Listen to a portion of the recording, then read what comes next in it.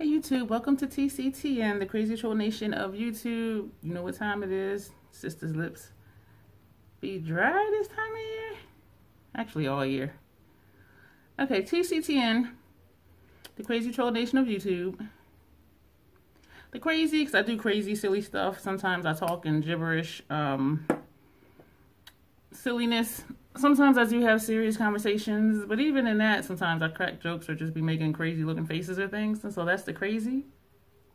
The troll is because I consider myself a troll, a cute troll, but a troll nonetheless. And as you can tell today, there is no paint on my face. I am going to try and make this really quick. And so I did cancel my Ipsy. I'm going to give Boxycharm another month before I decide, even though I've already been on the fence for like 3 months now. So right now, and I do still have Boxycharm.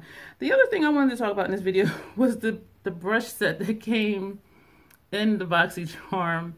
I do like dense brushes. However, my first thought is always, how would you really clean these? I always clean brushes before I use them because my sensitive skin, I don't want to take something out of the packaging from the factory and put it on and that irritate my skin, because that has happened before too, where my skin would just feel really itchy from the brushes. So this brush, this is supposed to be the foundation one. I know you cannot see it, probably, but there's like long hairs. And when I first washed brushes, because I have not used them or put product on them, I just used just a little bit of baby shampoo, just a tiny bit. I could not get all of the soap out of the brush, and so I'm squeezing, and I know to hold the ferrule so it doesn't just pop off. So I'm holding it and I'm squeezing, and I'm thinking that's why the hairs are coming up. But even with all of the rinsing and squeezing, I could not get all of the shampoo out of the brush. And then the hairs, some of the hairs started sticking up, which I could just cut it, and I may still try this one, but I think after I use it, I'll just throw it away because there's no way to get all of the soap out of it. The powder brush, oh my gosh, I'm doing the same thing, squeezing it, rinsing, and kind of raking my fingers through it. And I am aggressive when I wash brushes. And so if a brush is a high quality brush, it's not going to fall apart. I have brushes now that I use that I've had over 10 years. And whatever brushes I used that day, I washed them that day, the next morning at the latest.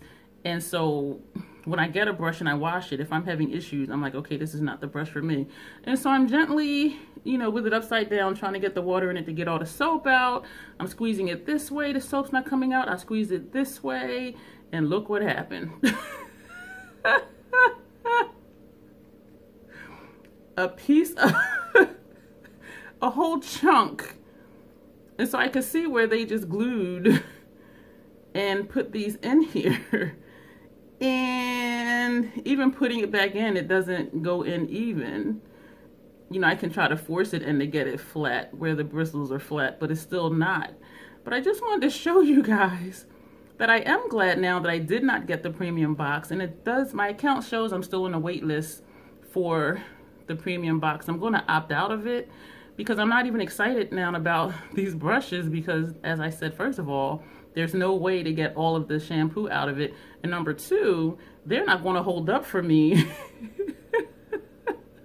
washing them. So I just wanted to, okay, that piece fell on the floor. But yeah, so that was disappointing.